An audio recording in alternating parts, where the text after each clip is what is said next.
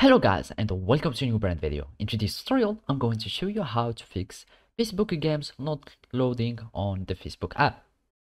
So basically now we will need just to have our Facebook app. To do so, you will need just to go to your phone store. Either it was App Store for iOS phones or Play Store for Android phones.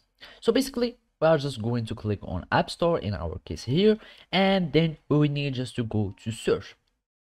Here in the search bar, you will need just to search for Facebook, and basically we will find it here.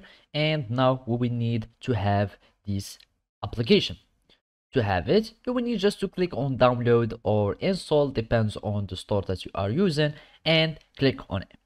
Basically, when you click on download or install, it will start downloading and installing automatically, and then you will need just to access to the Facebook app. And now, after you are having your Facebook app, you will need just to click on open so you can access to the app. And basically, I'm already connected to my account, but if you didn't have already an account, just create one, or you can just log in with your email and password, or just the account that you already have. So basically now you will need just to follow these simple steps.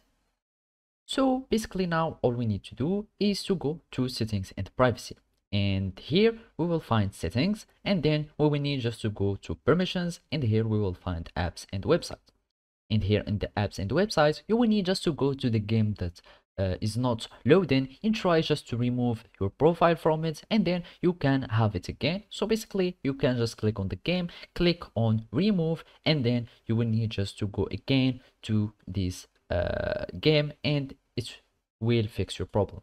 Otherwise you can try just to clear the cache of your browsing, and you will have the problem that will be fixed. So basically we can just go here to permissions and click on browser, and here we will need just to clear your browsing data.